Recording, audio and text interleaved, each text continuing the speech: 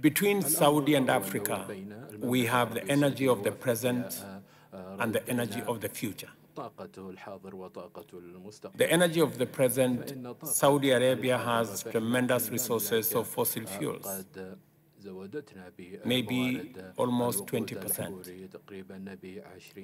For the energy, renewable energy of the future, Africa has 40% of wind, solar, hydro, geothermal, renewable energy.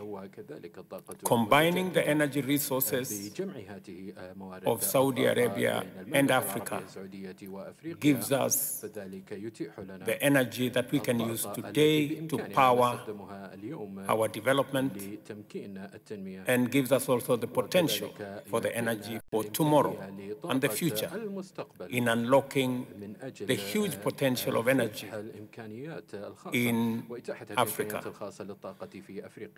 Saudi Arabia has the opportunity to invest in renewable energy resources in the Congo Basin, in the hydro, in the Sahel region with the solar resources we have, in East Africa with all the resources we have.